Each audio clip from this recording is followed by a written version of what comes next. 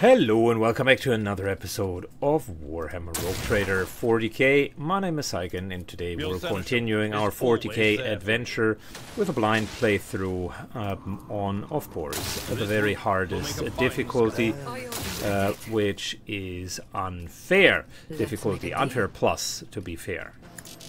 So, as we are joining today's episode, we are going to talk to Xavier Calcazar, who certainly is toying with all of that magic here.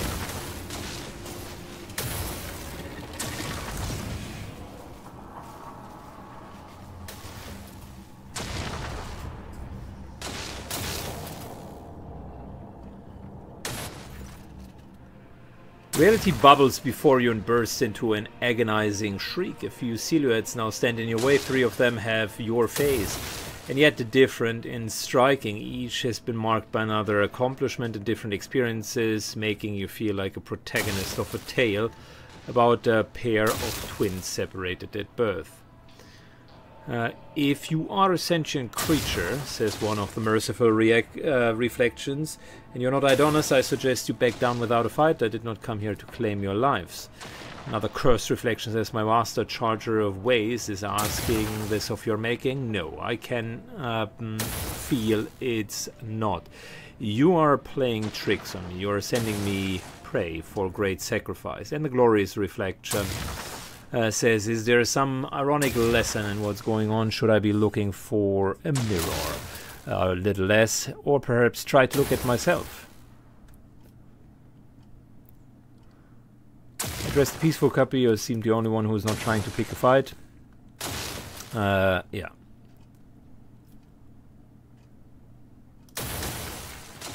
Address the arrogant copy.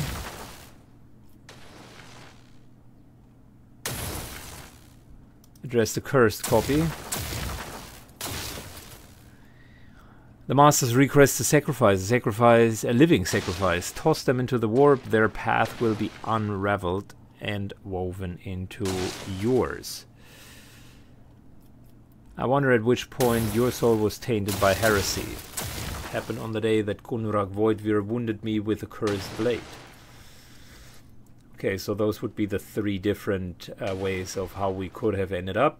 Idira says, sorry, but after hearing about the destruction of the crypt and the despicable things he did, I just have to shoot that bastard. Abelard is like, most definitely. I say this is essential. An officer and a nobleman, shoot that bastard. You are disgusting.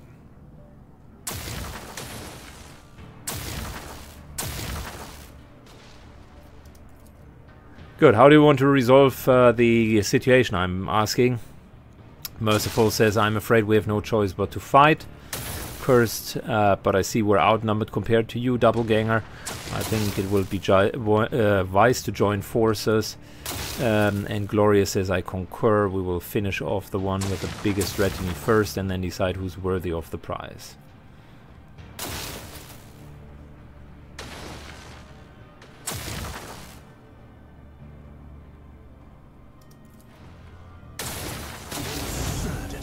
Struggle amuses me. Close ranks. All right. Good. Well, glorious reflections come in at a whooping 2,500 hit points, and boy,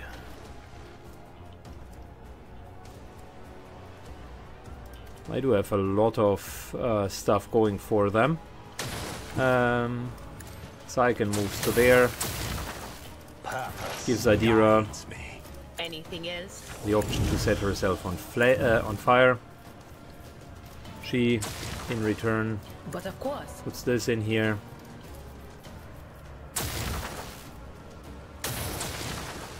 Will do. Anything else? And allows anyone who wants to move to here. I owe you one. Free healing for herself, and then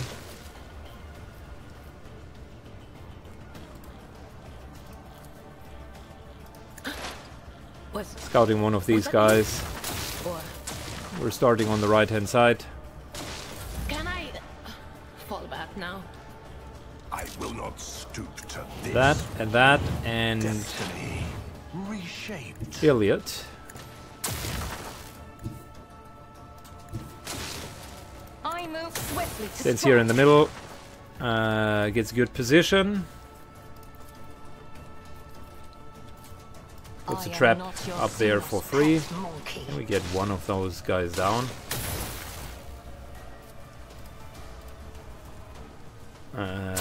Dodge. He has a lot of armor. And a lot of dodge as well.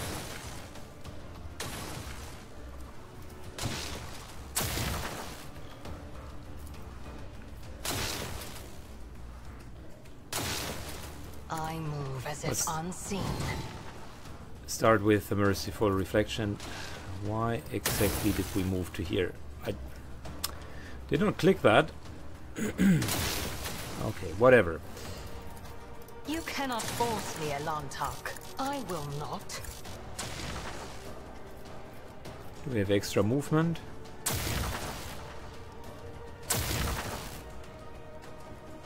If it serves your cause, just designate a target. I am not We're your trying this Xenos again. pet, Thank monkey. you.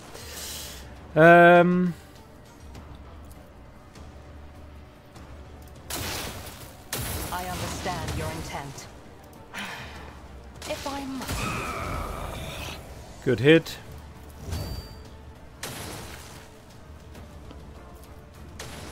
I am not your Xenos pet.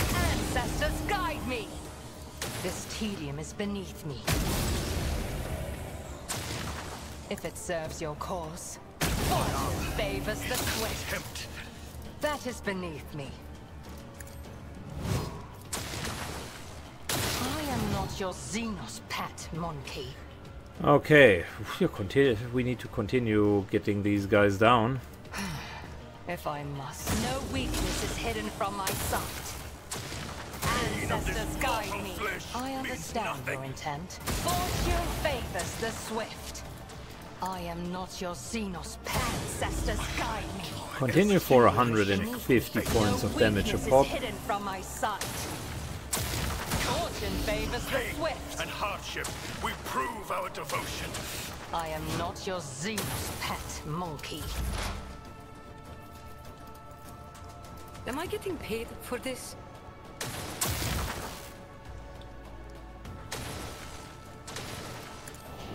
That and Tell me, and it is done.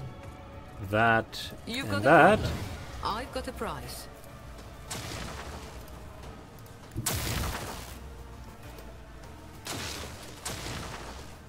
We could position ourselves where Abelard is and shoot through them, but I think we're okay up here. Maybe it's the edge. Don't get too cocky.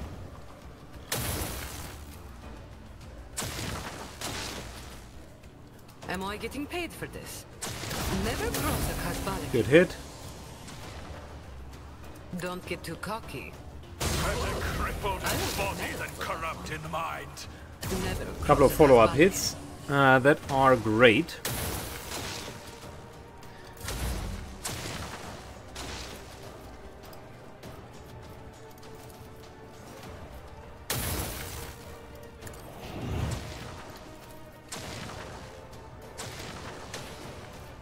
I need no guidance.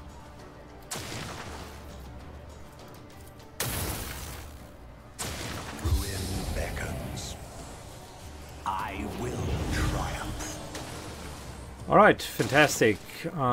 Let's One step. knock these guys down.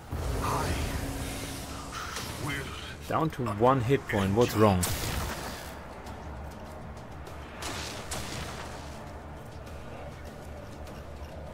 What's wrong?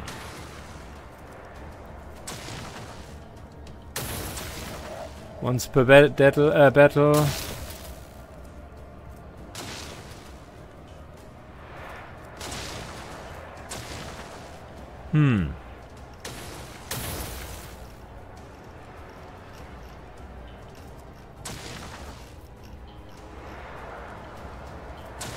First round of combat, everybody in the Rogue Traders party gains 25% chance.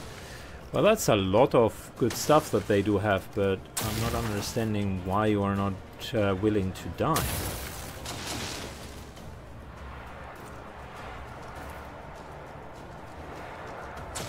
That's a bit annoying, to be honest. Guides me. My armor is contempt. Okay, fantastic. I understand your intent. If it serves your cause, if I must.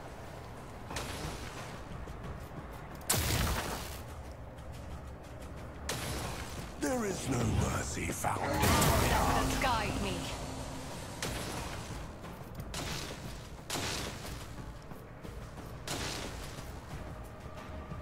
I will triumph. Okay. So we're continuing. We're almost out of ammo here. If it serves your cause. No weakness is hidden from my sight. Ancestors guide me. Great hit.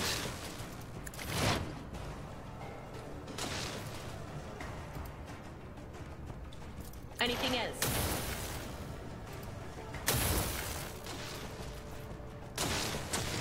Gilliard gets a little bit more dodge.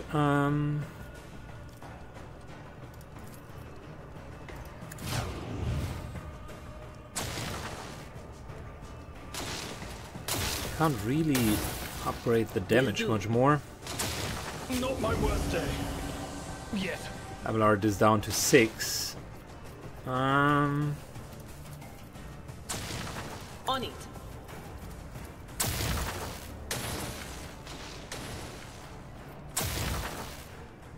Will do. And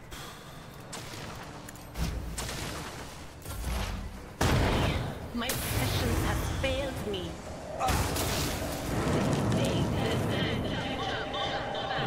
unfortunately the enemy is piercing the veil as well. Oh, it's really unfortunate.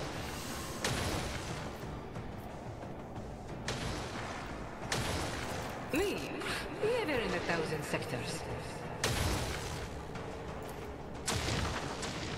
Tell me, and it is done. Don't get too cocky. Wanna see a trick? Alright, Mara's Eye. I will savor your elixir. Kills one of them. In the meantime, we're using that for reload. With grace and manners.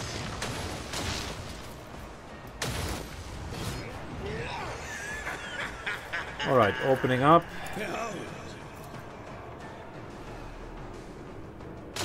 With grace and manners. Ouch. That Glory's reflection is hitting very well.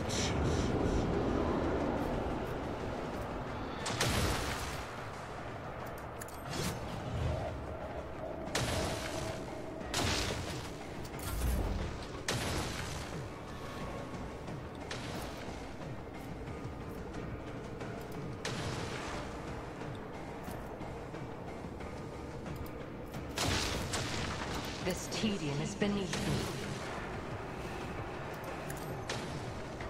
No weakness is hidden from my sight. I understand your intent. Okay, we could give Idira or Syken. I think we're going to give...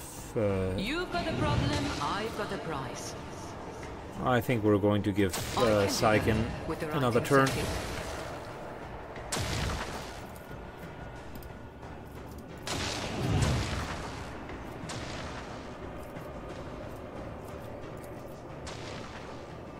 Who might one-shot the Glorious Reflection. There you go. Problem solved.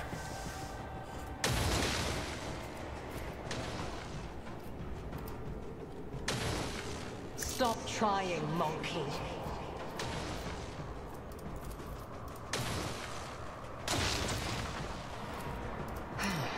If If it serves your cause. I will triumph. Too bad I never leave debts unpaid.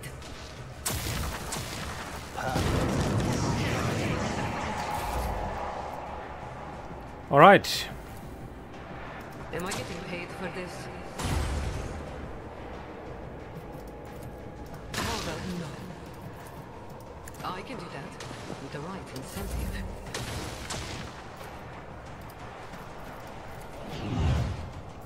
I will triumph.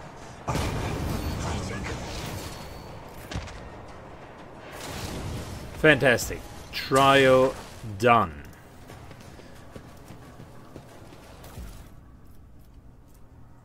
They do have a good revolver, decent power sword, and assassin's clothing. It seems that they do have one-to-one.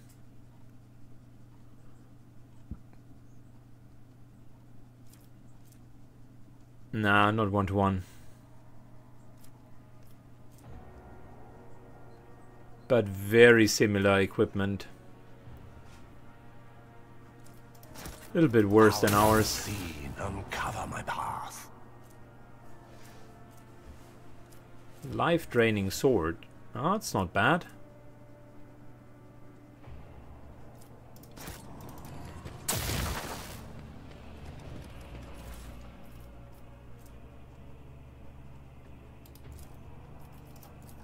And that's a level 18 staff. That's actually really good. But I doubt we'll need much of that. I think we're okay with the equipment. Okay, let's go on. I can only imagine that this is this has been.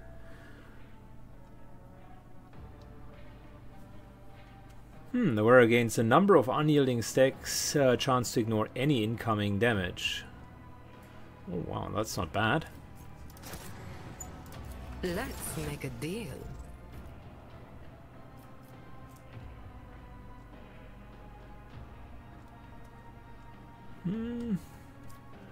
I think we're okay.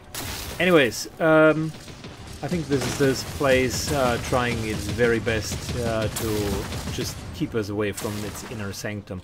I like how you can how we're starting to raid the Xenos here. Let's seize the opportunity. One and it's done.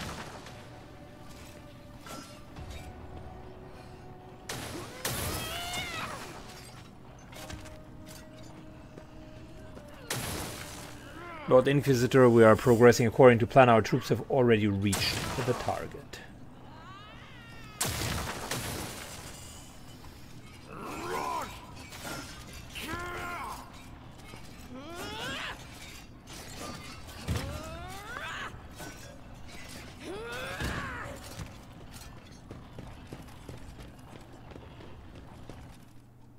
Okay. No, we've seen that already. My bad.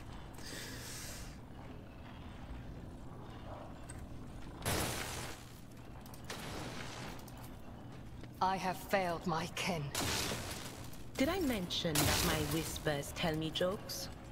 Jokes that, once said aloud, make your eyes bleed and blood curdle. Talk about black comedy. The world trembles beneath my feet. Feel cold. Is my birthright. Fantastic. That was the worst move in a very long time. Oh, careful. Gotten everybody Ready wounded. as always. Suck it up and fight. Just in time. Relax. I've seen far worse injuries. I must thank you.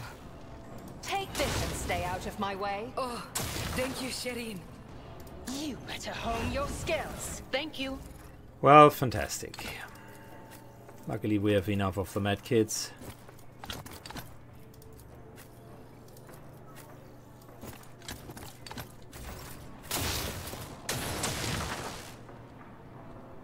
Embrace true Should have potentially power. shot the generator there.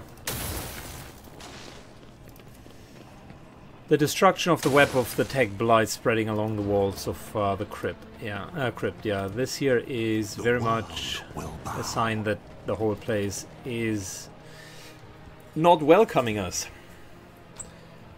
They are invading the tomb of the Necrons. And my guess, without knowing the story, is I would assume he potentially does that in order to gain more power, but that would be heresy, even for a Inquisitor. Even for an Inquisitor, that would not be okay.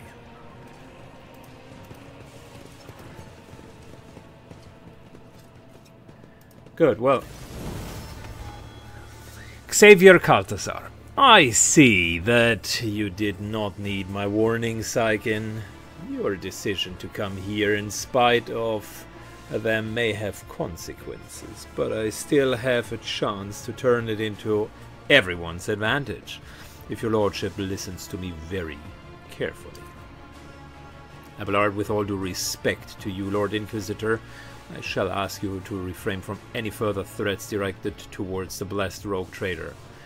Lets you face repercussions from me. How courteous of you to warn me, Master Verzerian. I will remember your words. What are you doing here? Exactly what my duty dictates. Saving the Imperium. Isn't it obvious? Point of the Xenoconstruct, is this what you're here for? We call it a shard, and yes, you have noted quite aptly, it is the reason I'm here. The construct contains an ancient, or rather pre-ancient being of cosmic power.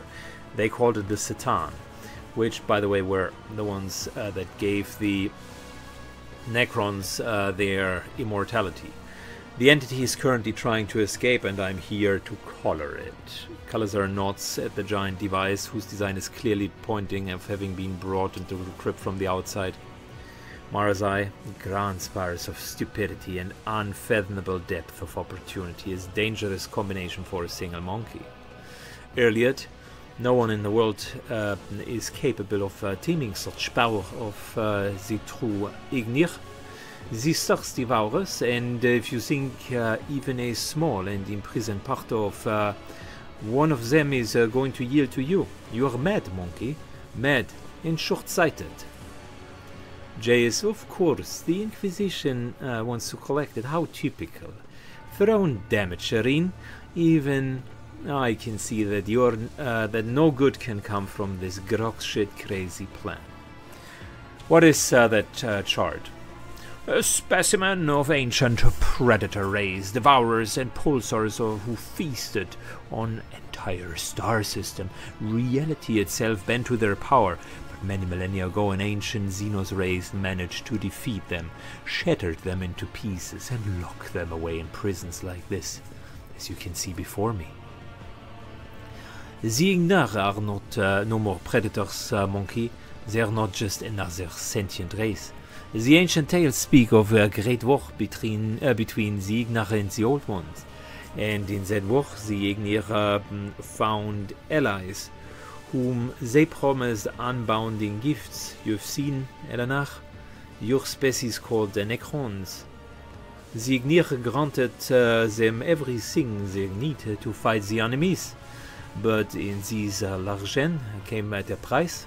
Tricked into a state of what was neither life nor death, the metal warriors served the Star Devourers for aeons, until they are finally rebelled and confirmed their masters into prisons such as this one. Do you wish to be tricked by their powers too? Kalkazar, your unsanctioned Xenos has a point, rogue trader, which isn't the same as saying she's right. The Imperium will harness this creature's power and turn it against our enemies.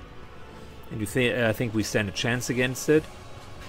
Do you mean to say that a human is not capable of such feat? I'm not just a human, I'm an instrument of the Emperor's will, one of many, and the Imperium is omnipotent. If we were to fail, another would follow my footsteps. That is how humanity makes the impossible possible, with the hands of particular people in particular circumstances. Your skepticism is unwarranted. How will taming this creature help to save the Imperium? Over many years of service, I have come to realize that the main problem of humanity faces is this war of the imbalance of power. Our opponents are not races or nations, but incomprehensible monsters, and yet it is high time we acquire one of our own. My yoke will bind this creature and make it a chained guard serving the very Emperor. This is not the full extent of my vision. There are other shards similar to this one scattered across the galaxy. I plan on seeking them out and confining them all inside the yoke. Each conquered monstrosity will bolster its defenses. I have further questions. How did this thing end up in your possession? Thanks to your predecessor, I arrived in the Expanse at the call of the Emperor's fleet to deal with Archmago's Armamen's heresy, but I quickly came to the realization that the Coronis Expanse problem ran much, much deeper than tech heresy, unprecedented piracy, running wild, blatant smuggling of Xeno artifacts, willful and impetuous rogue traders, and a growing threat of ruinous powers. All this is a region that the Drukhari consider their domain. Frankly, I considered purging the entire Expanse. It would have been so much easier to burn down this whole tangle of threats of corruption, and the web of spies that I have woven to have presented me which a much more interesting and radical solution. Whilst investigating Armanen's connections, I turned my eye to Theodora van Valencius, who ultimately gave me the shard. How was Theodora involved in this? Theodora's instincts were uncanny. She spent decades hunting for a key that could open the dimensional gates, as if she knew that there was something incredible waiting for it on the other side. Her ladyship was lucky enough to discover the shard during her expedition, a trophy that was too much for her to handle. Archmago's Armament studied it on Theodora's behalf, creating weapons in exchange for access to a dangerous relic. But their research was too primitive and unambitious compared to the true power contained inside of the shard. I have one of my own acolytes. Tanakia spent her spies to Theodora. They infiltrated the rogue traders' retinue, earned their trust, and reported to me about this magnificent object. The rest was trivial. I seized Epitaph, laid down the conditions of our further coexistence. She was wise enough to concede defeat with dignity. I commenced an Operation Precious Sentinel. I left the garrison of Epitaph, took the key to the dimensional gate from Theodora, sealed the gate, and started the creation of the yoke. I kept Theodora and her heirs in my sight, just in case. Not long before her death, I assigned Heinrichs to her, and ordered her to rendezvous with him on Rikers Minores, but your lordship inherited him instead. I admit, I wasn't aware of you. Theodora managed to keep her secret heir up her sleeve. Abelard said, in the old days, House van Valencius would have declared war over something like this, and fought until the offender was dead. Why did you call the Astrates for your help? I needed a remarkable strong force to keep my Xenos allies in check. The Emperor's angels were just a weapon I was looking for, except, considering the sensitive nature of my operation, I couldn't very well risk requesting aid from my allies in the Death Watch, could I? And then I remembered an old debt of a Space Wolf's great company, so I called in a favor. They were an asset at first. The wolves helped me close the dimensional gate by overwhelming its security system. I tasked them with hunting the Xenos condemned by Aurelian Miris, but eventually they started prying, and that was unacceptable. I could control Torvald by giving him more tempting targets, but the baleful Howl Pack, they raided an outpost where my agents had been meeting with the Drukhari. The pack took prisoners, but the lost the esteemed brother Ulfar. I hoped they could give all to the search, but instead the wolves forced the system's coordinate out of the captives and came crushing down on my head. They had no gate to transport them. Then I used nothing but warp engines. Thankfully, they realized the situation too late, and Tanakia managed to neutralize them. Alright, seeing that the inhabitants of this place almost killed you, I gather something is wrong with your plan. Not at all.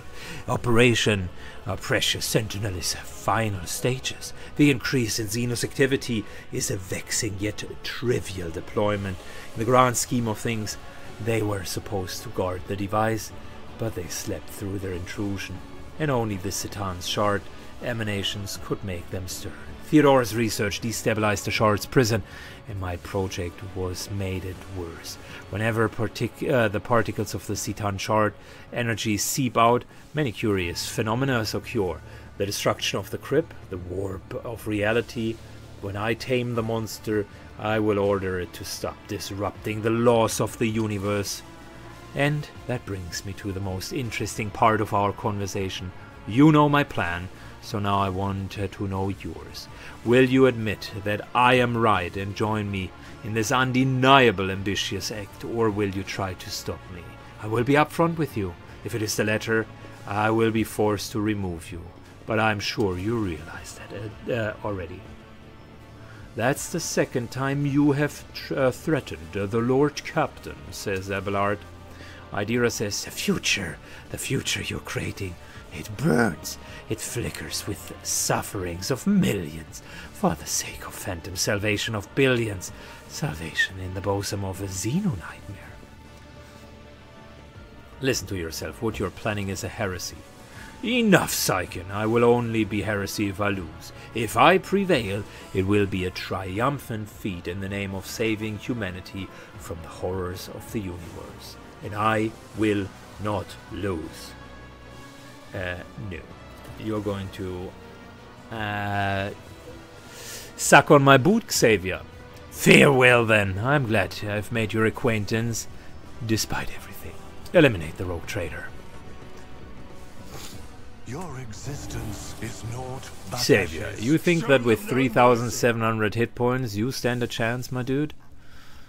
I mean, yes, he has a couple of nice abilities, but as a warrior with that stat, dude, you're going to go down quicker than you can say what the fuck has just happened.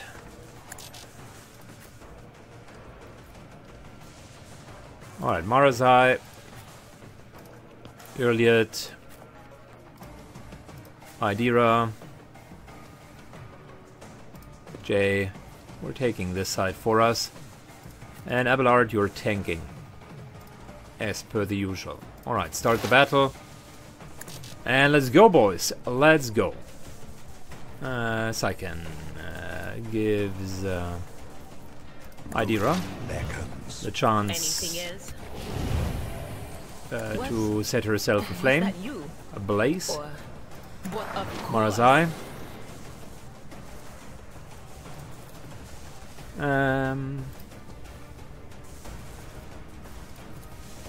Anything else? On it.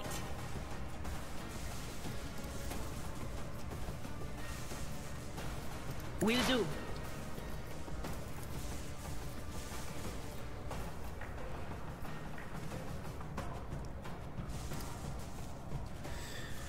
So, anything else? I'm thinking, is there anything else? Yes. Everybody here takes extra burning damage, we heal ourselves and we Gucci. Good. I will try. Iliad starts. Whispers, guide my hand. Oh, wow. These guys are quite tough. A veteran, well...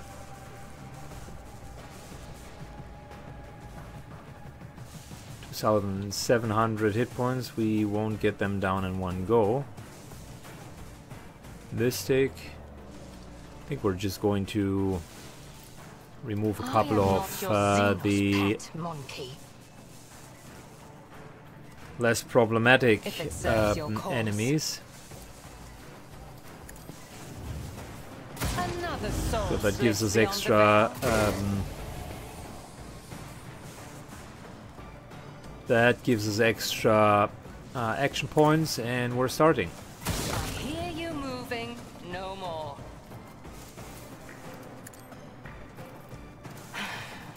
If I must. This tedium is beneath me.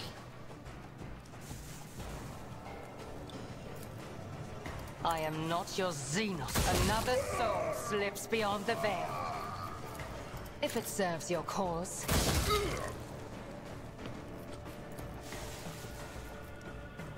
I am not your Xenos. I feel death in my hands. Good, that's the small ones gone, except that this guy here isn't gone yet. I understand your intent. 1, 2, and If I must. Ancestors, guide me! we're going to hit that veteran. No weakness is hidden from my sight. You cannot force me, Elantak. This tedium is beneath me. Fortune favors the swift.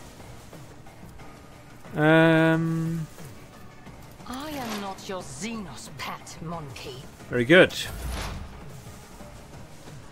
First order, everything worked out well. We're almost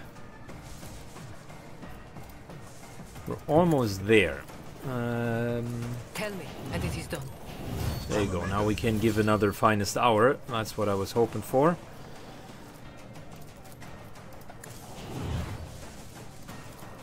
Don't get too cocky. There are legends about me. Good. Earliet gets another finest hour. This time with a little bit more damage. I understand your intent. I am not your Xenos ancestors. I will not. This tedium is beneath me. Fortune favors the swift. No weakness is hidden from my sight. Good. We need to reload. That unfortunately costs a lot of action points. Fortune favors the swift. If it serves your cause.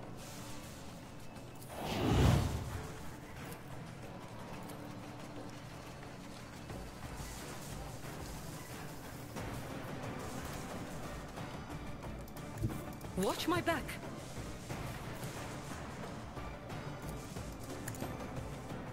Going somewhere? Okay, that was an excellent hit. Am I getting paid for this?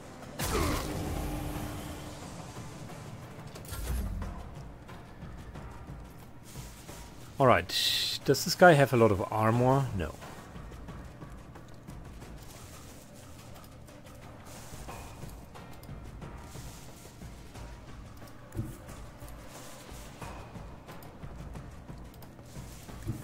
Through chaos, I stride.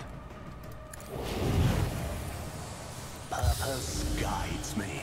I will triumph.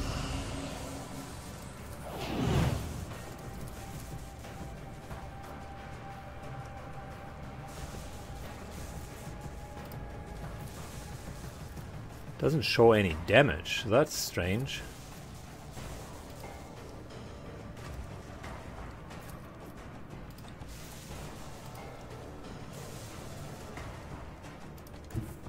Let's just double check this here. I mean, that's good damage.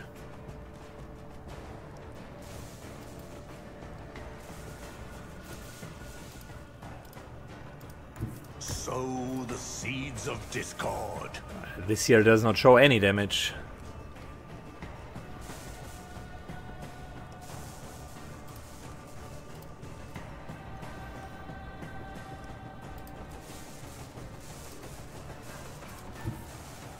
Amidst the carnage, I find purpose.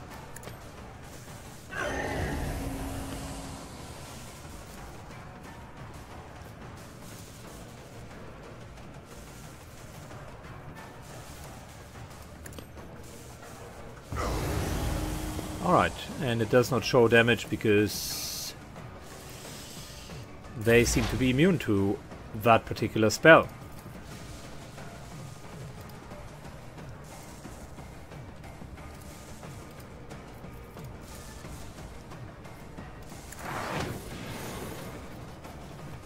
But of course. On it. Why did I not see this?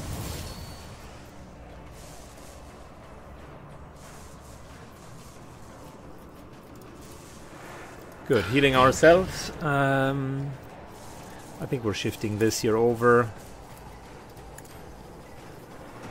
And we're good.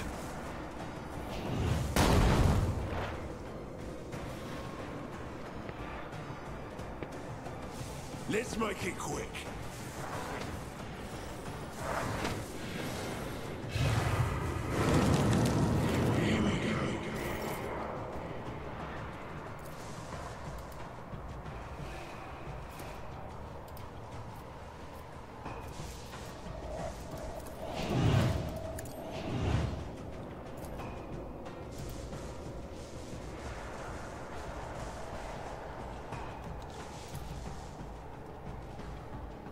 Good. We're going to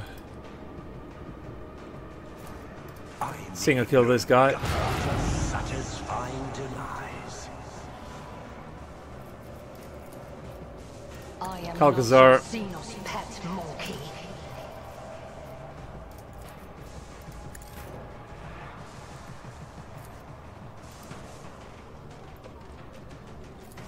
All right. One step.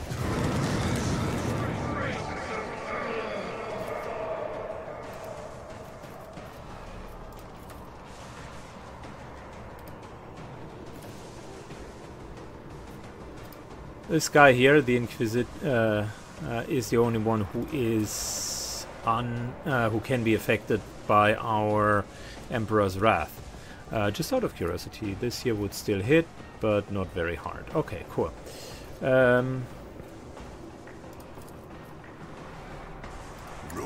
beckons. Purpose guides me. Iliad gets another turn.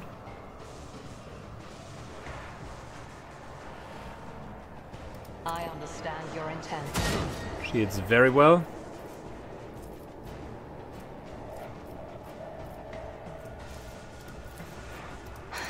Continues to give more. If it serves your cause. No weakness is hidden from Continues to my give more sight. debuff to Kalkazar and continues This to evening aim is for him. beneath.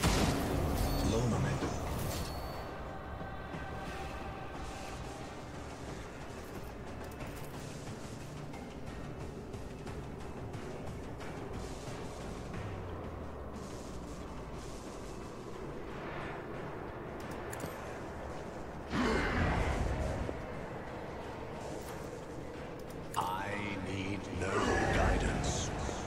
Okay. Very good.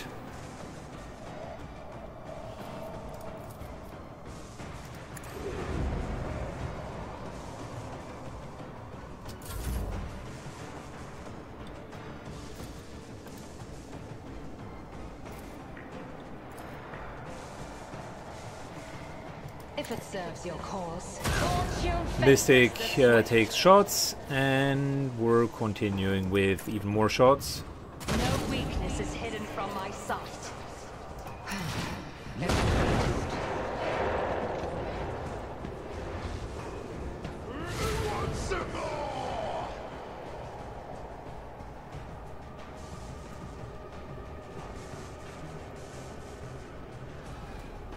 Yeah, they got their buff off, and the zone very much helps them to survive, but that won't be a permanent thing.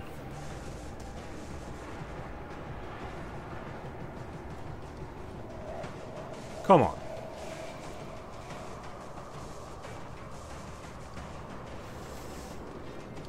What are we waiting for? Thank you.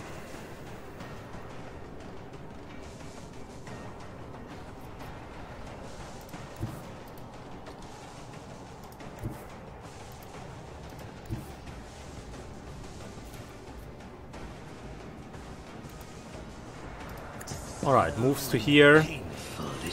Opens them up. Deletes himself, that is okay.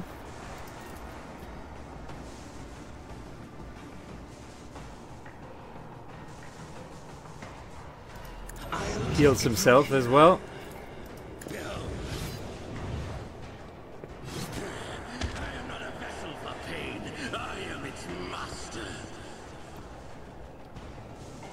I knew exactly where we would heal up because every single time this is happening. I understand your intent.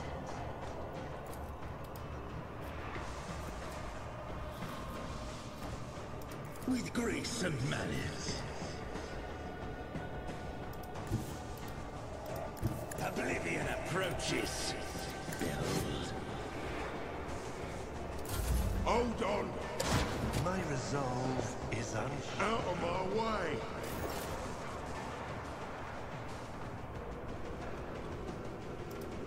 I approach the designated position.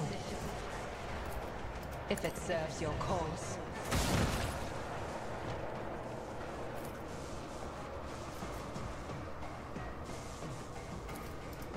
Good. Xavier continues to be debuffed.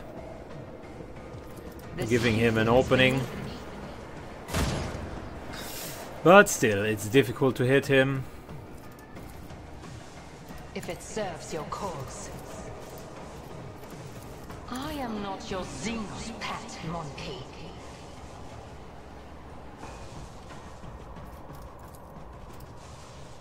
This battlefield air is good for my lungs. I'd like to, but I can't. You've got a problem. I've got a prize.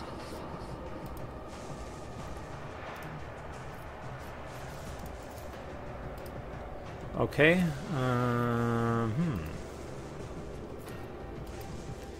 Good question. I will triumph. Shouting him down to his knees. That was satisfying. Ruin beckons.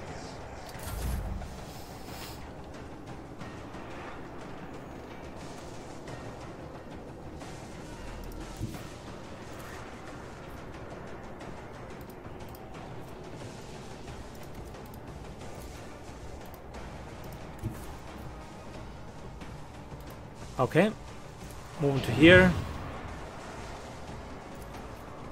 Don't get too close. Never cross a Kazbalik. Fantastic hit. Lovely.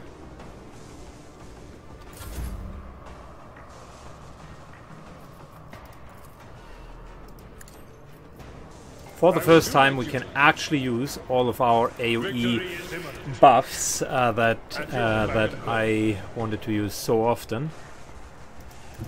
I've seen worse battles than this in my time. It will be done.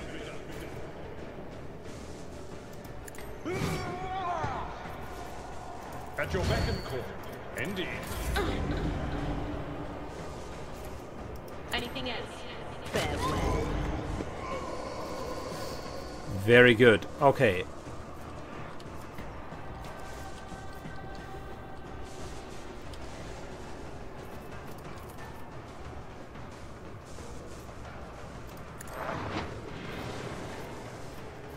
Let's not do too much magic. Don't want to summon anything. Was that you? Or I know what is to come. But of course.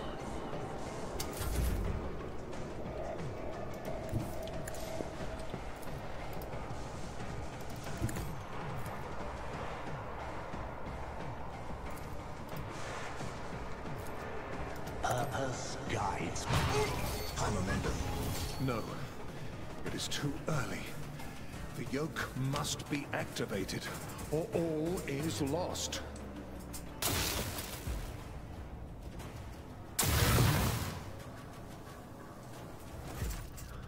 Nomos, an invisible yet clearly tangible aura of power envelops in a figure clad in the robes of a tech priest. This is it, the place of our origin. It was your strike and your wish to escape your prison that begot us. The mysterious creature that has been on your ship's soul for so long turns your face to you. But it is you, Syken, who truly ushered us into this world. So let us meet our abdominal precursor together for the sake of it is being ready to free. Greetings, Nomnus. We are out of time.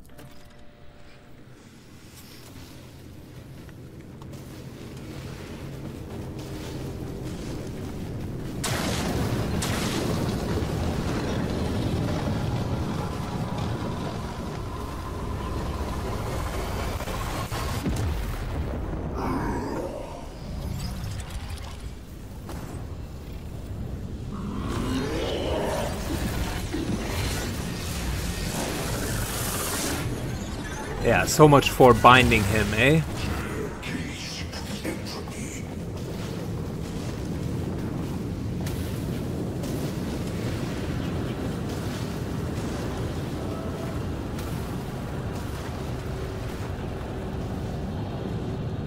So much for... Don't worry, we're just going to bind him. The Emperor offers no quarter to his enemies. Neither... Okay, so we're fighting against the Citaran chart. 25,000 hit points, deflection 50. Let's maybe look what the guy is doing. Ultra high stats, plummeting stars with high rate of fire, lots of damage, time is arrow, disperse. Citaran chart teleports the enemy to a random position across the battlefield. Flow inversion, cone-shaped area. Citaran chart creates various copies of itself. Dimensional swap.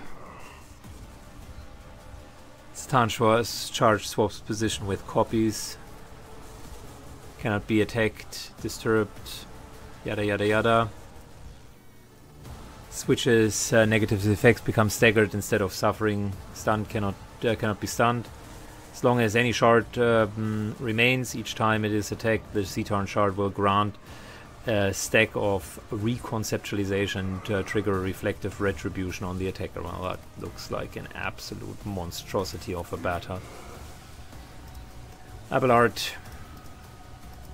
wishes to go forward. Wish is so strong of a word. Must go forward.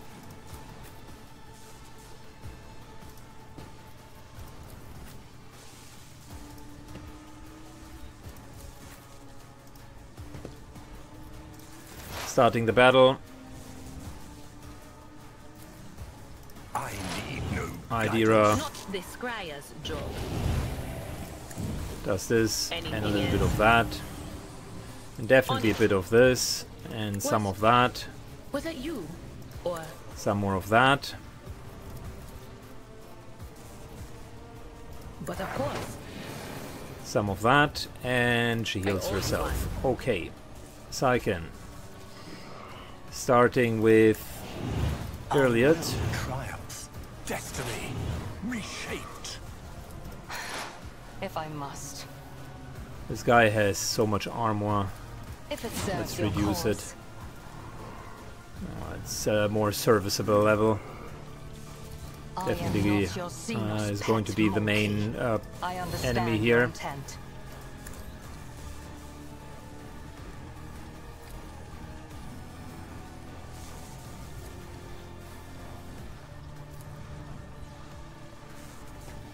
I am not your Xenos pet monkey. That was a miss. No weakness is hidden Good from hit. my sight.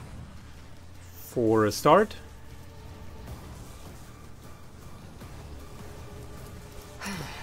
If I must. Fortune favors the swift. 118.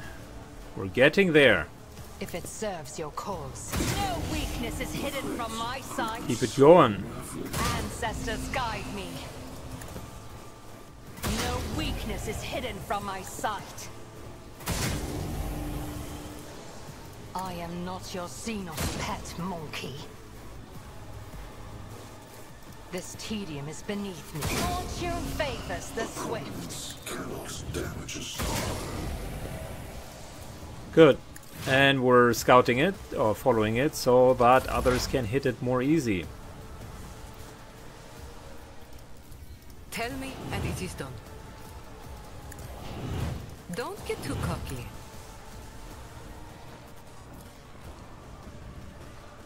Okay, I we can even do got that with a the right decent incentive. chance of hitting it.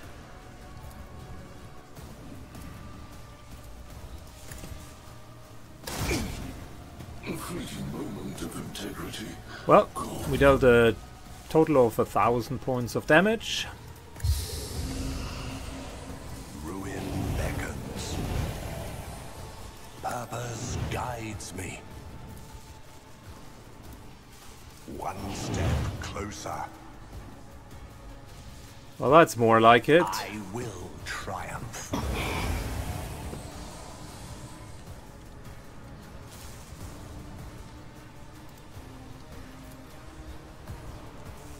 Purpose guides me. Opponents cannot damage a star.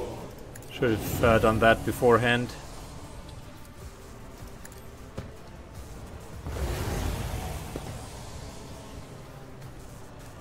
Alright, 2 good hits. 2 good crits, that is. 1 not so good. Anything else?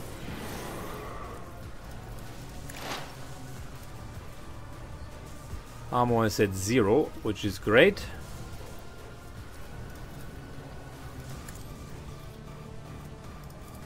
That is not my destiny. On it.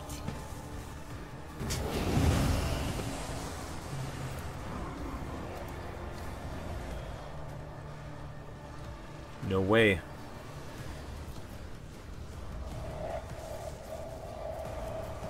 Well, it couldn't be that easy, could it?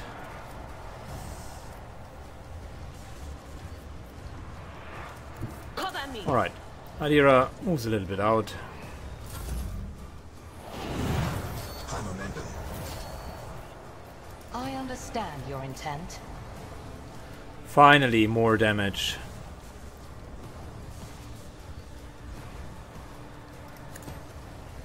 Ancestors guide me. That is beneath me. If I must. If it serves your cause. Fortune favors the swift.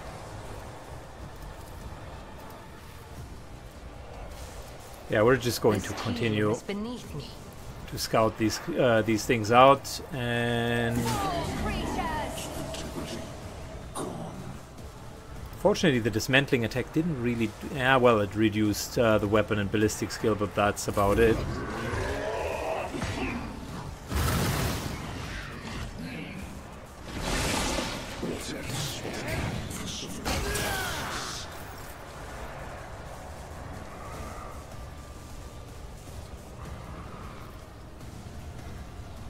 Good, we need to deal with the copy.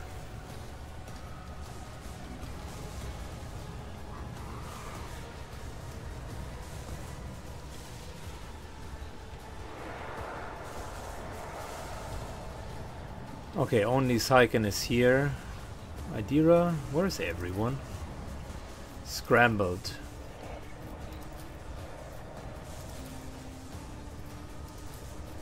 As the thing promised would happen.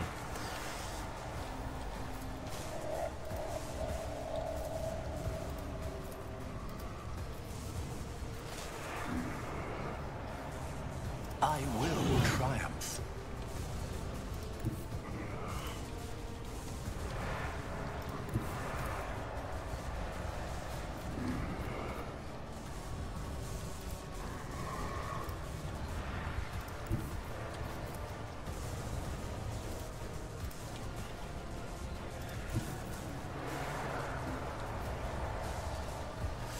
Okay, just trying to find a position where we can hit all of them. I won't waste my time on that. I think this here is okay. Descend upon the weak. Purpose guides me.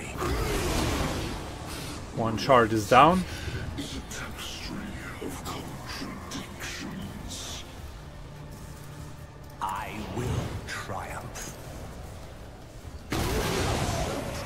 Another charge is down.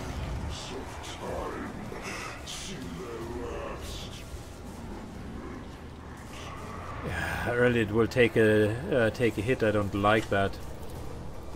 I am not your zinc. Wonderful. One step closer. Rain. I should have just not taken any action with her. Purpose guides me.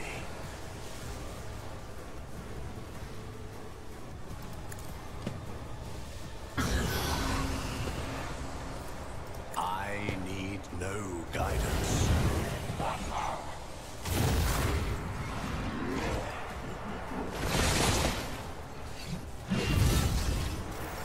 Wonderful. I will triumph.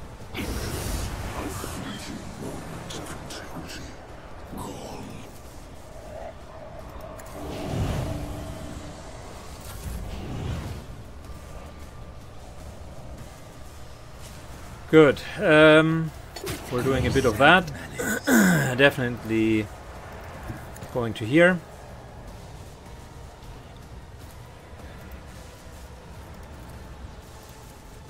It is hand. Don't distract me.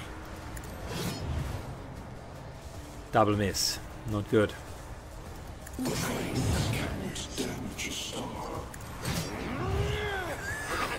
We're dealing almost no damage. Not good.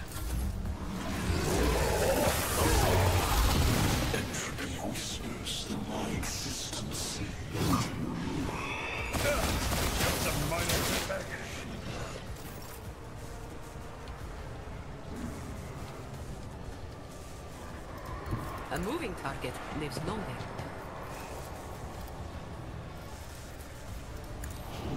That. You've got a problem, I've got a prize. Do a little Don't bit get of too this. cocky.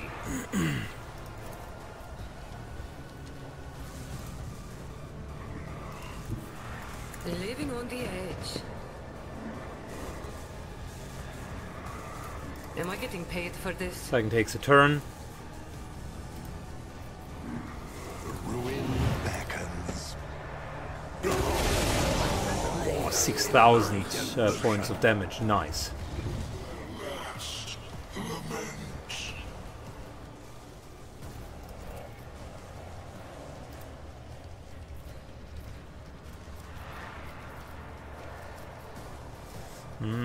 What are we going to do?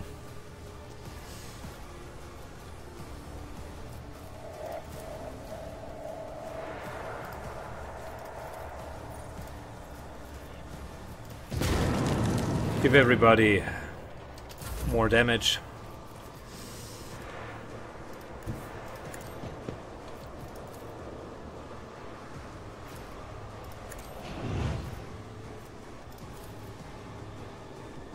I hold all the cards. Marazai moves up.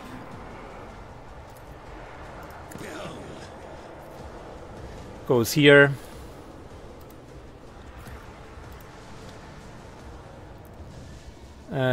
We need the opening.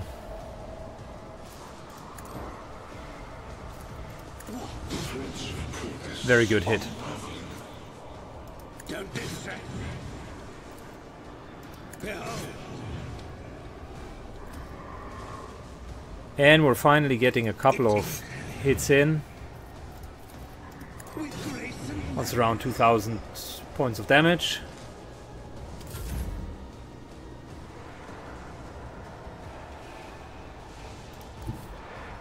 I know what I'm doing. Jay moves up.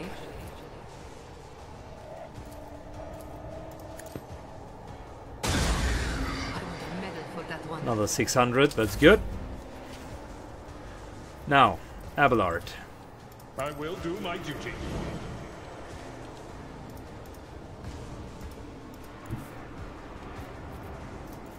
Tried and tested tactics Heals his of the friend. best.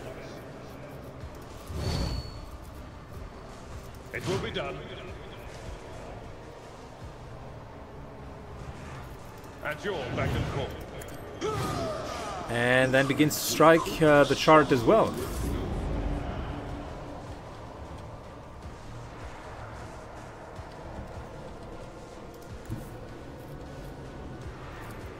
Okay, that could work. What is this foreboding? Move to here.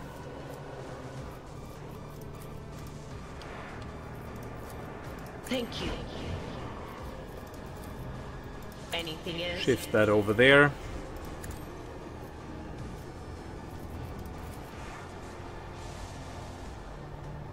Was that you?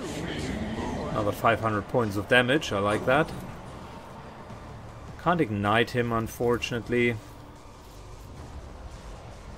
But of course.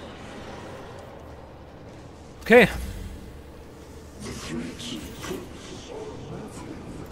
Ravage and conquer. Still round number 1, which means Saiken has a perfect situation. He can attack as often as he wants. 8,700. Oh, 8-8.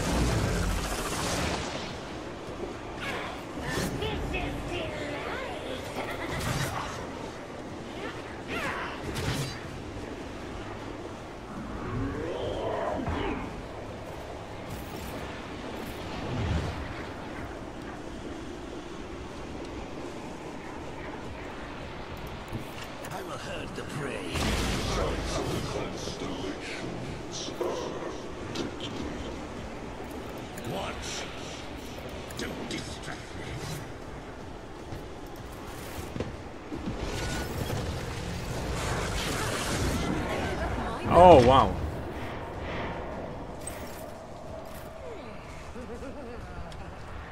Dang. That chart is strong.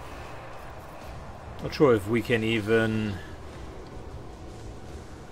taunt him. A tactically sound approach.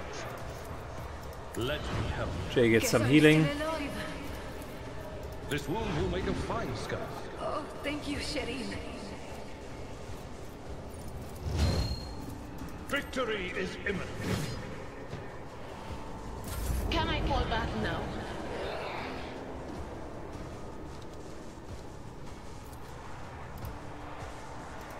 There is movement in the Empyrean. Be gone! Not sure how the demon even started appearing. This and that, and we'll get a little bit more of this. Anything else? Buff ourselves. On it! Armor reduced to 0, and dodge reduced quite a bit as well.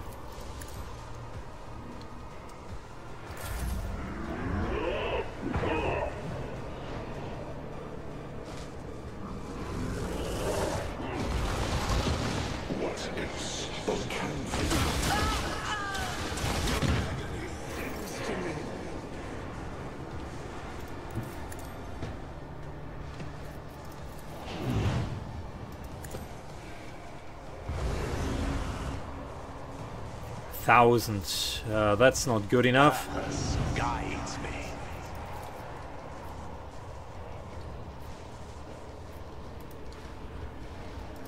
Sow the seed of discord. That was the wrong button. I wanted to give over a turn. I will triumph.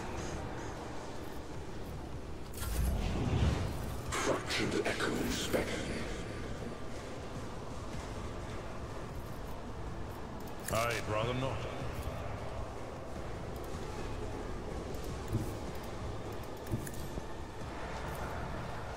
At your beck and call. Come on, he dodged it. Oh, it's so unfortunate. It will be done. Another dodge. Indeed. Someone else can do this.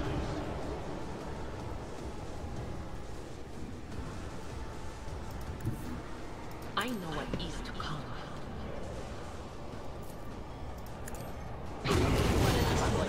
Copy gone.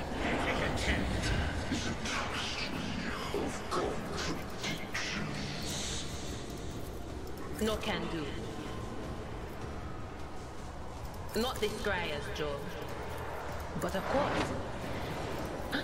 Idira Was that moves you? over, Or places this, that is not my destiny. and that, Will do. and that, and I I'm can't not hit so sure. this guy. Unfortunate.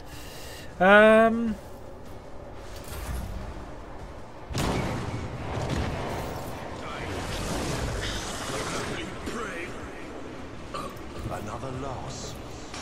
Inconsequential. Ruin beckons. Purpose guides me.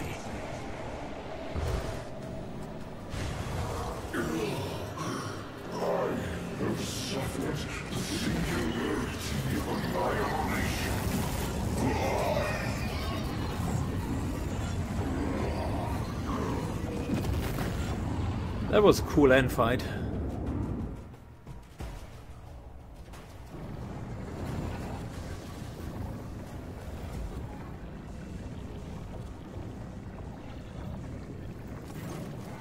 The ancient monster struggles against the energy manacles of the yoke.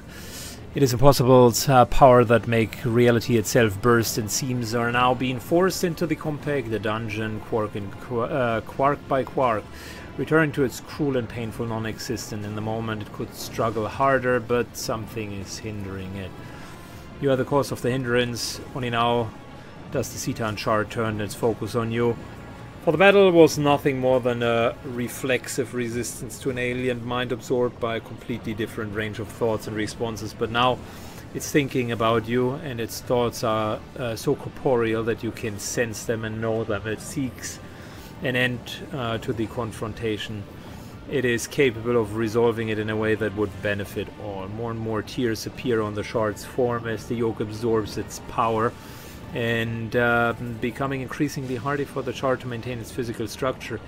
Each perfection you inflict brings the Star Predator closer to imprisonment.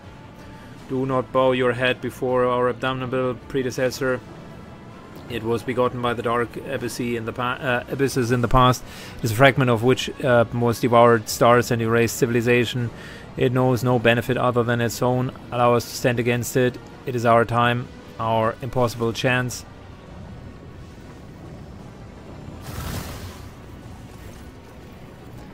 Yet another layer of reality cracks. Figure appears to you after you've given your probing and appraising look. Theodora permits herself a slight smile.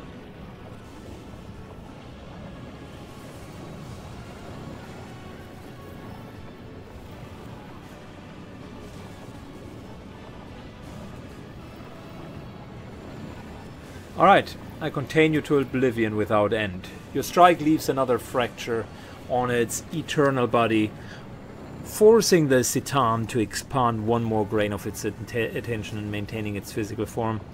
And that is all it takes for its power to start flowing into the yoke in an endless stream. The ancient monstrosity lets out an enraged howl for the second time. It is an eternity. Its freedom is being usurped in so forceful a fashion.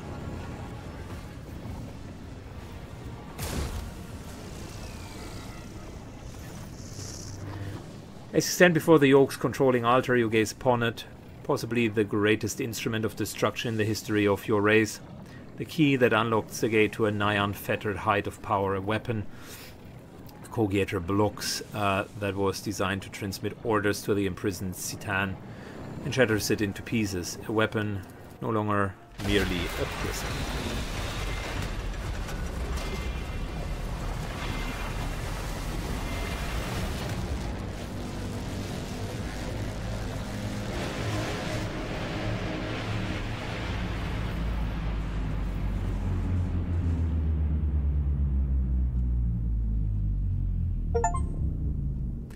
The Citan shard was destroyed.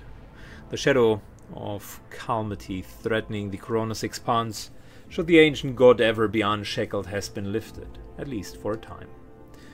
Gathering its bleeding worlds together again, the Rogue Trader restored order to the Expand without compromise, protecting the faith and leaving behind any notion that the region could ever be beyond his righteous justice.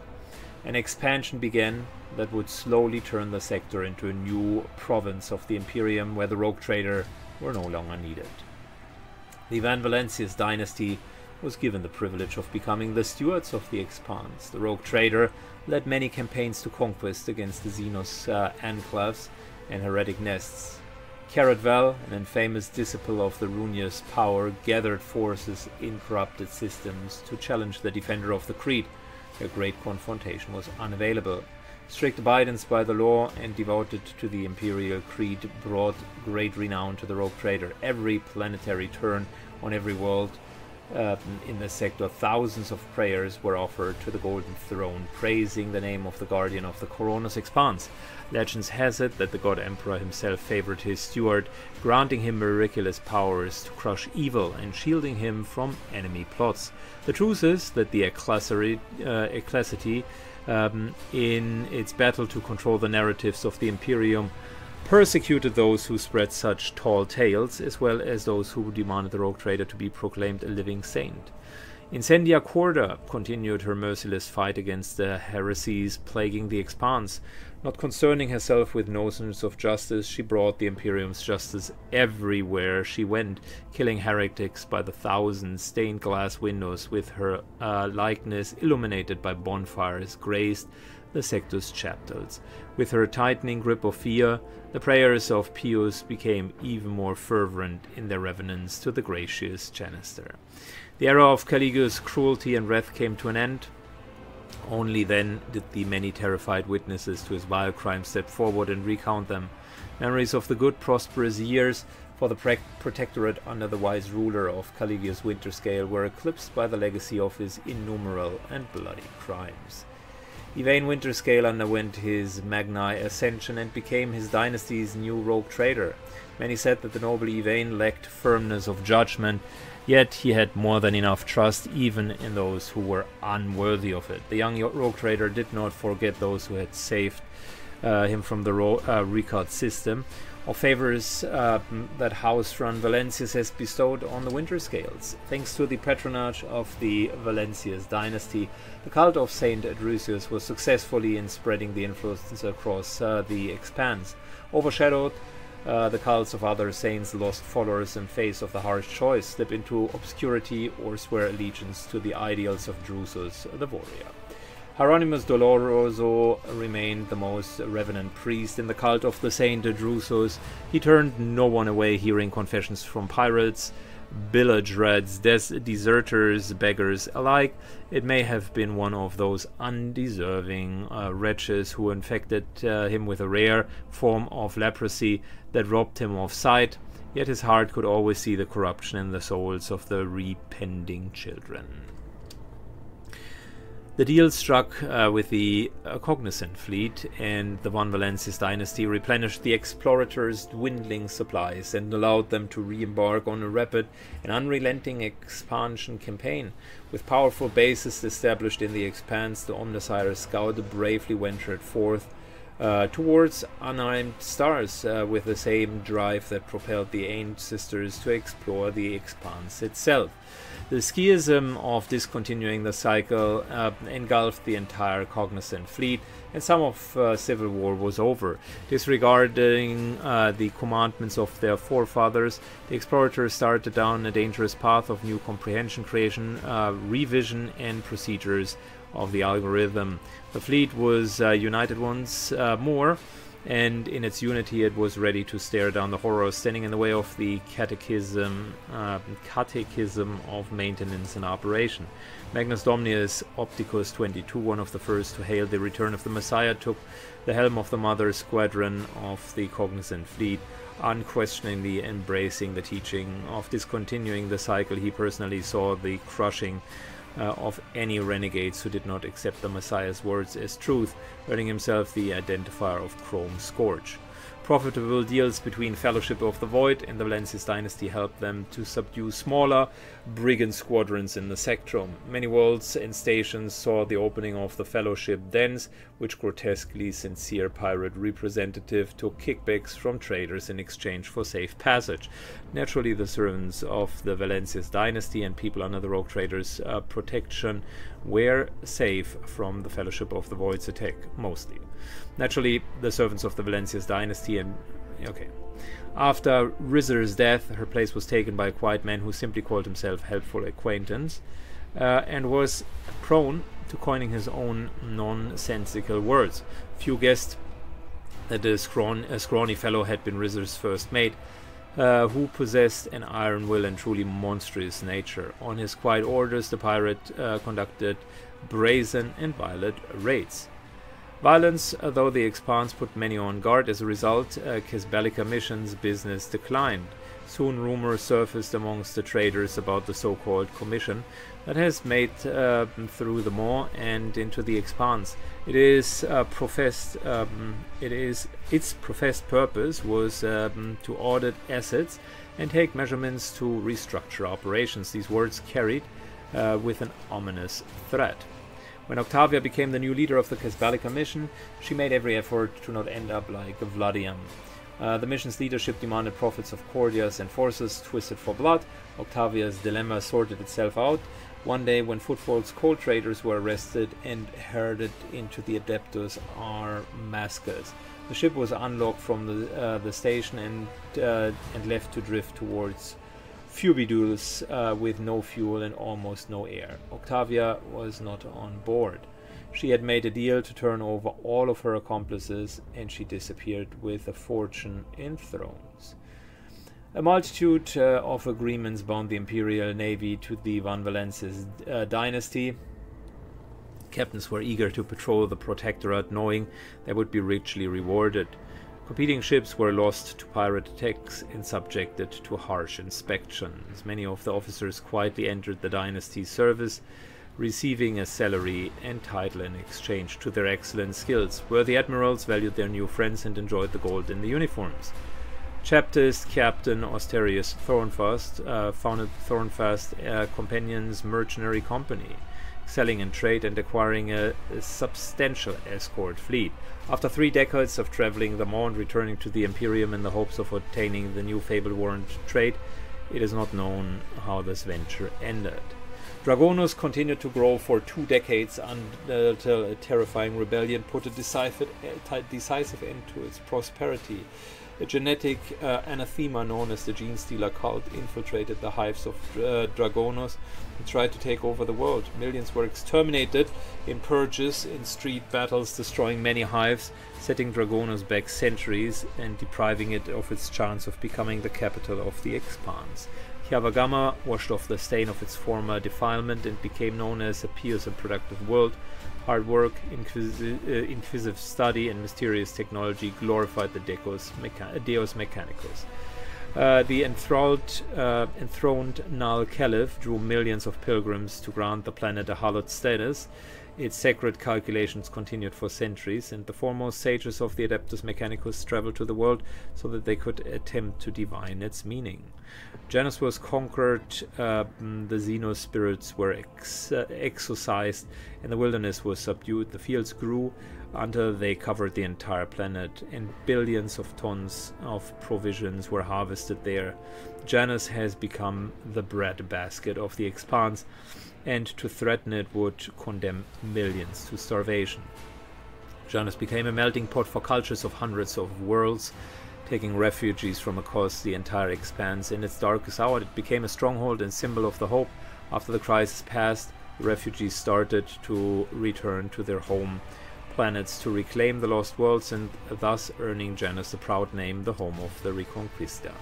The mines of Virbis 6 grew deeper and deeper, and soon the planet became the darkest and most frightening quality of the Expanse, the final stop for the exiled in the world of the damned. The brutal hardening inhabitants of the death world feared neither humans nor Xeno horrors, knew no mercy, and were known for the most fearsome fighters in the sector. Those who had traded their lives for the right to leave the eternal darkness in the mines.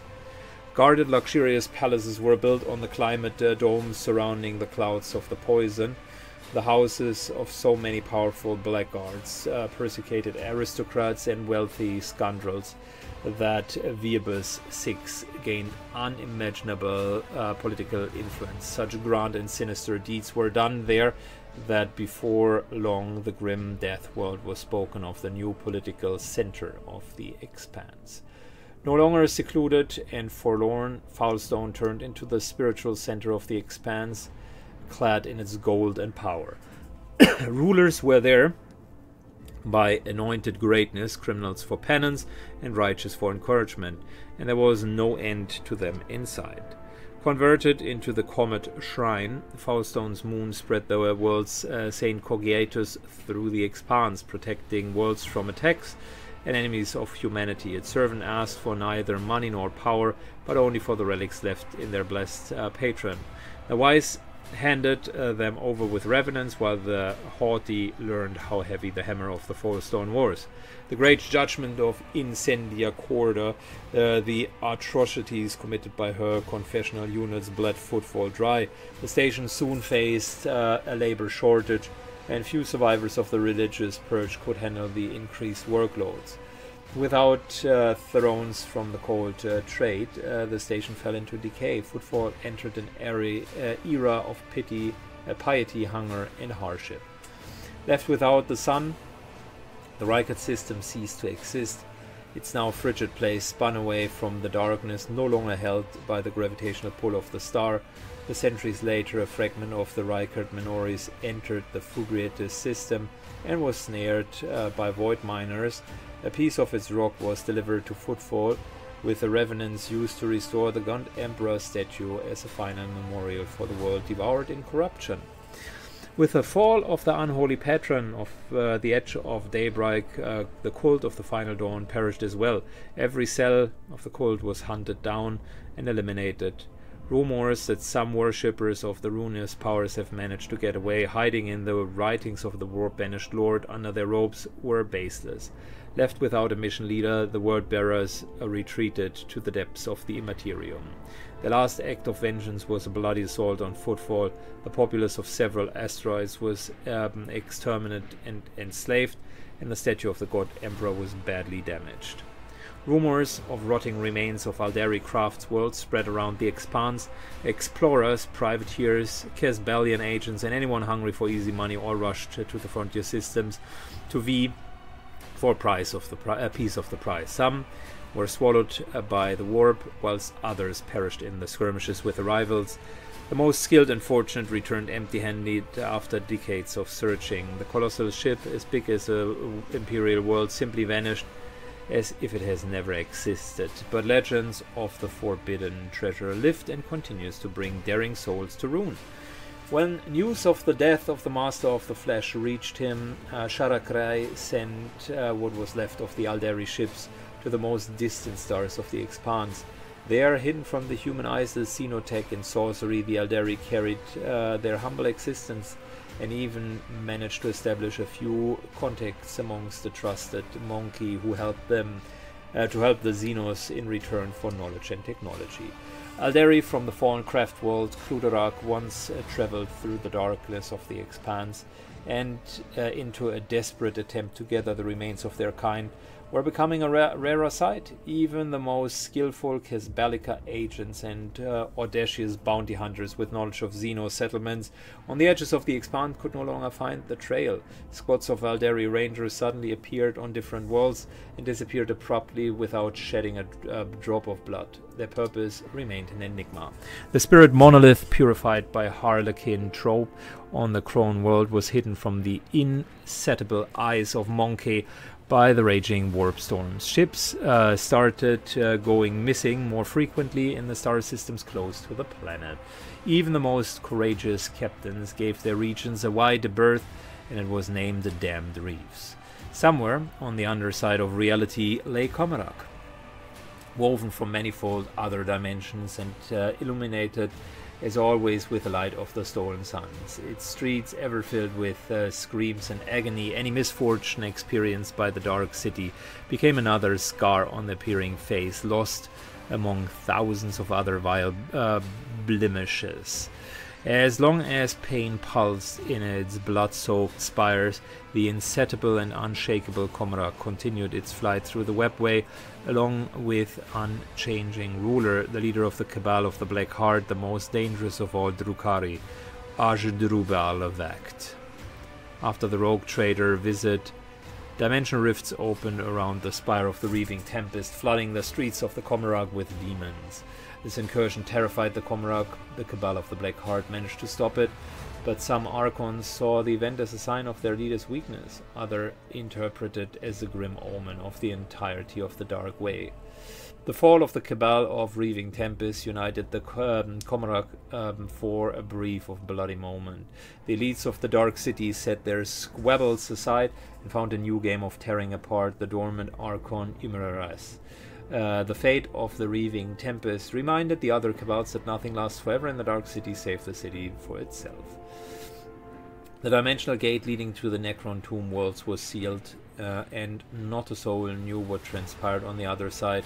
But now and then rumors came from the fringers of settlements settled by humanity, rumors of a sickle-shaped ship that appeared and disappeared suddenly without showing any signs of hostility yet. The voice of the Vox Master Vigdus Suri Octa of the Toliman dynasty was long heard on the Koran's expanse, trumpeting the arrival of the rogue traitor. It brought gladly tidings to the faithful and instilled horrors in heretics awaiting righteous retribution. After her death, Victus was granted the honor of being immortalized as into a herald server's skull. For the many centuries to come, her voice praised the Valencius dynasty, transmitting orders across decks. Master Helmsman Ravor diligently executed his duties until the dying day, without once succumbing to the sleep's sweet embrace. Only when the place's shell penetrated the bridge's armor hull was stopped by the stern officer's unyielding chest did he finally know rest, leaning against his trusted helm. Sacrificing his health in a diligent service of the rogue trader and letting his waistline expand even more, High Factotum Generous Dunrock watched over the dynasty's riches for years. In the day his body was found sprawled over the paperwork in his office, his assistant came forward with 2 reports. The most esteemed Janus Dunrock has passed away of natural causes due to complications of a weakened heart. And regarding your asset, everything is in order. Vlatam Torkara ended his days as a maintenance servitor on the janitorial team, losing his life due to an error by the technomat who sent him to clean compartment schedules for decompression. Technomat received a penance of 7 electro whippings and a fine equal to his annual pay as a punishment for mishandling property. Urban Divestein cared more about preserving the influence of his line than the well-being of the Protectorate. His blinded ambition lost him the governor's seat and the respect of his family. Within a few generations, one of the largest houses of Draconis had turned an obscure family of petty aristocrats.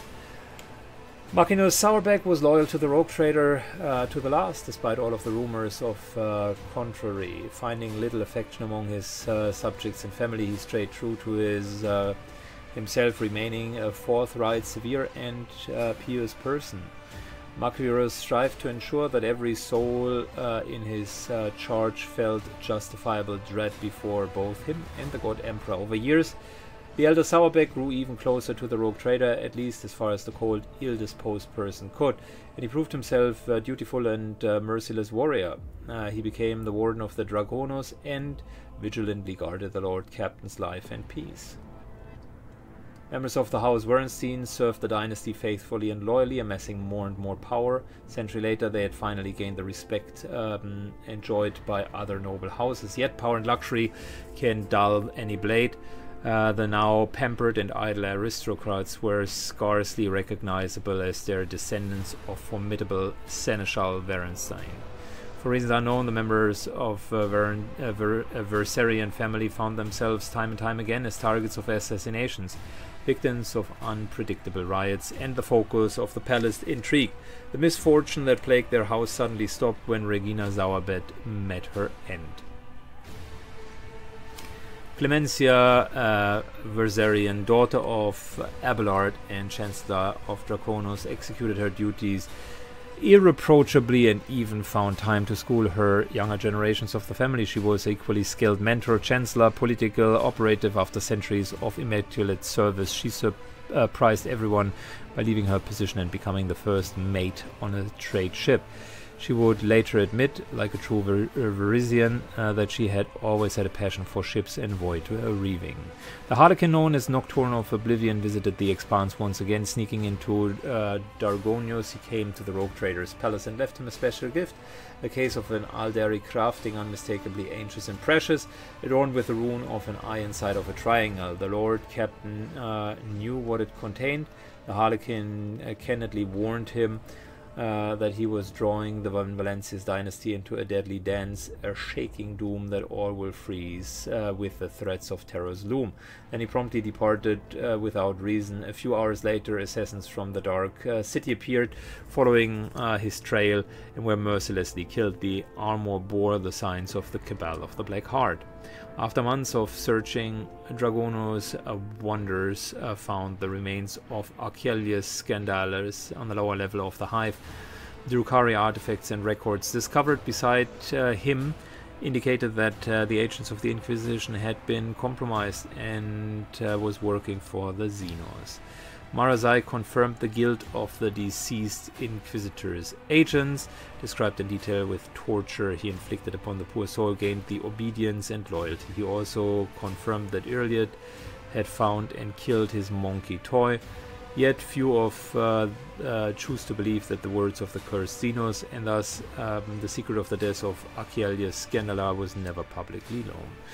The savage deeds of the Gorde Skavtov, witnessed on football, traumatized him forever. His architectural genius was scattered. Only a rare collection of true connoisseurs held his work, written in a shaky hand, Footfall, the ultimate void station. The Expanse, full of strange stories, yet one of them most bizarre tales emerged from the wake of the rogue trader Van Valencia's rise to prominence. According to the legends of every world's rogue trader visited, people and objects would suddenly vanish without a trace, and they found themselves in the same room as a mirror, even an utterly ordinary one. Abelard Versarion remained the Lord Captain Seneschal and right hand until his dying breath. House Versarion, cleared of any accusations of mutiny, dedicated itself to the Dragonos fleet. When years later Abelard left the world, the worthiest successor of his family received the honor of inheriting the high office of Seneschal. Having completed the last journey with his Lord Captain, Abelard Versarion, with the gracious permission of the rogue trader, has left his post as Seneschal and took over the helm of his large family. Sister Argenta made no secret of the great gratitude she felt towards the Lord Captain, yet duty compelled her to leave the Valencia's retinue. With the blessing of the Ecclesari, she found a minor order of the Adeptus Sororitae, the Order of the One Star, united around the keeper of the sacred relic. The sisters protected the faithful from the dangers still lurking Expanse. The wider order and the courageous founder quickly became heroes of legends, instilled hope and inspiration in the heart of Terra's faithful children. Enjoying the privilege of the Mercatum Tabula Officiale, J. Heradi found herself her way into the heart of the Expanse underworld. She became known as the Baroness of Shadows, having amassed so much wealth and influence she became the control of an economic fate of the sector. Even the most powerful figures of the Expanse were forced to reckon with and despise her. For a long time, Jay was able to thwart the attempts on her life until one day she disappeared. Many continue to believe that she still rules the Expanse from the shadows even deeper than before. Heinrichs von Kalox, the former interrogator of Ordo Xenos, took the mantle of the Lord Inquisitor after his mentor's death, receiving both Inquisitor's rosette and the duty of defending the sector from the enemies of humanity. Van Kalox became the new warden of the Coronos Expanse. After laying his hands on the instruments of mass destruction, the Inquisitor announced a crusade against many heresies of the Expanse. With no regard for the lives lost and no mercy for the smallest offense, he purged the region with fire and sword, uniting thousands of fanatics under his banner. When the Inquisitor Van Kalok's time came to an end, he left behind a massive retinue of acolytes. One of them assumed his mentor's mantle, and when the Inquisition fell, fighting unknown Xenos into the galactic south of the Expanse. The Lord Inquisitor found a most loyal ally in Incentia Cordia. She gladly became a level instrument of the Van Kalok's hand. In her journey with the rogue trader Cassia Orselio, experience all of the hardships and delights of the galaxy. The invaluable experience and new knowledge helped her to finally conquer her fears and accept herself and her powers. Lady Navigator became Novators of the House, tasked with addressing the consequences of Trisfone's rule and the chaos that followed her disappearance. For the duty of her reign, she patiently worked on uniting the feuding branches of the house, forging alliances and expanding the influence of House Orselio. The Starway Atlas, which contains the memories of Trisfone and the Sethlasia clan, lost its power. House Orselio's navigator once again had to rely on their skill alone in the depths of the Immaterium. Many lost their lives, but those who survived the crisis became hardened veterans and pillars of the house. Most of these fortunate souls were young and brave. Too few amongst them were old and wise. Despite the scandalous rumors about a love affair with a rogue trader, Lady Navigator Cassia continued to accompany her lover amongst the stars of the Expanse for a time. Their love was like a candle flame, warm, tremulous, insatiable, and quickly extinguished. When Cassia took the throne as Novator, love gave way for duty. Some praised their doomed love over the glasses of an armsec, whilst others cursed and spat in disgust. Yet, even after entering an arrangement marriage, passing on her precious genes, Cassia kept in contact with the only person she had ever fully loved until her dying day. Ideria Tzlas lived several more years after the rogue trader's grand campaign on Epitaph. Despite her short life, she left behind many legends and tales of her adventures of the Lord Captain's service and of terrible war phenomena she has manifested. Shortly before her death, Idira vanished from her post. Jay disappeared with her.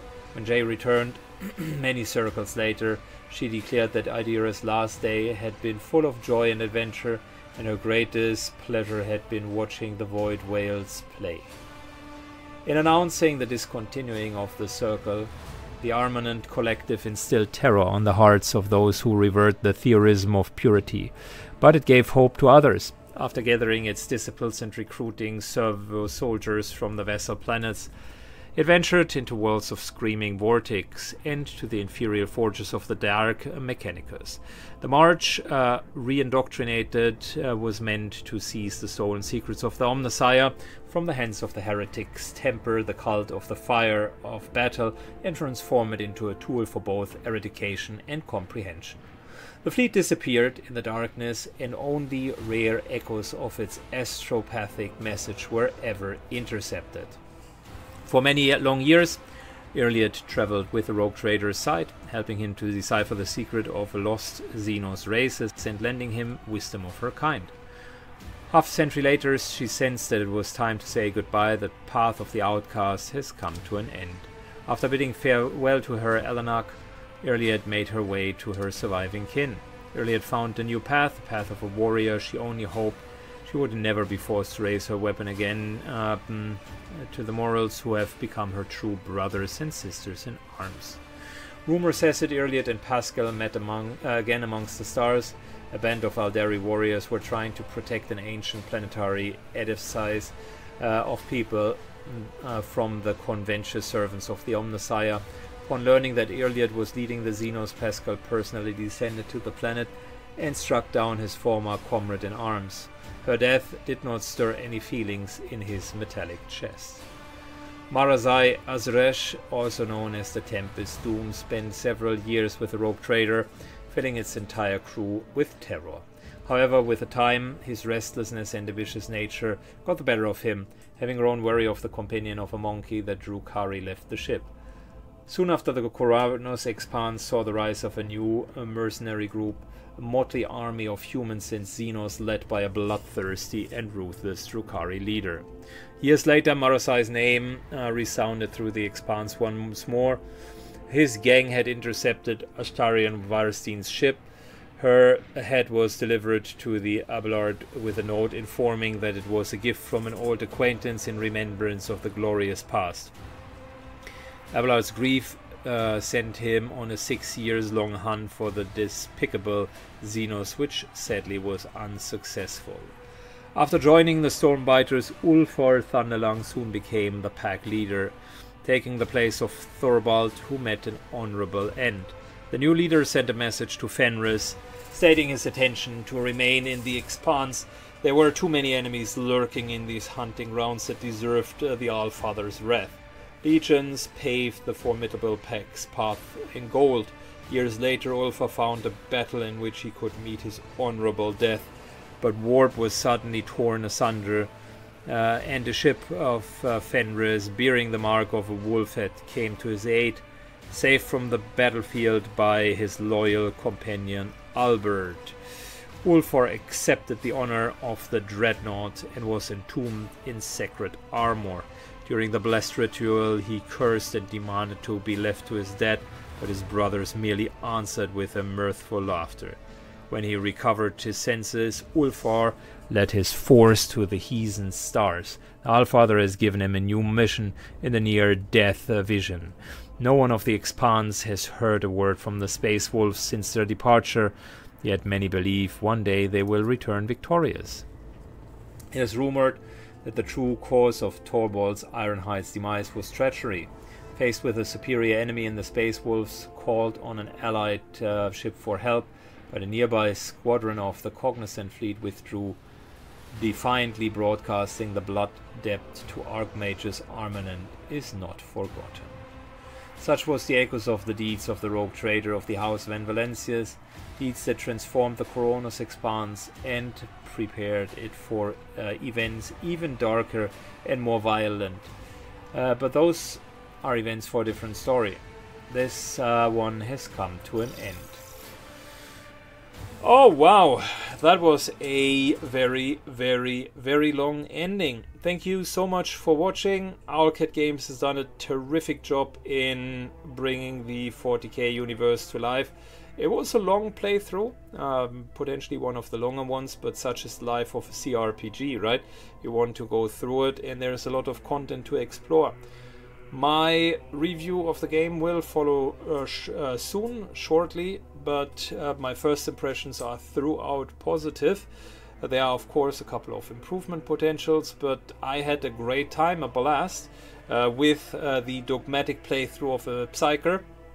I hope you had an equally interesting journey, and I hope you enjoyed your time over 85 episodes. Thanks a lot for watching, guys.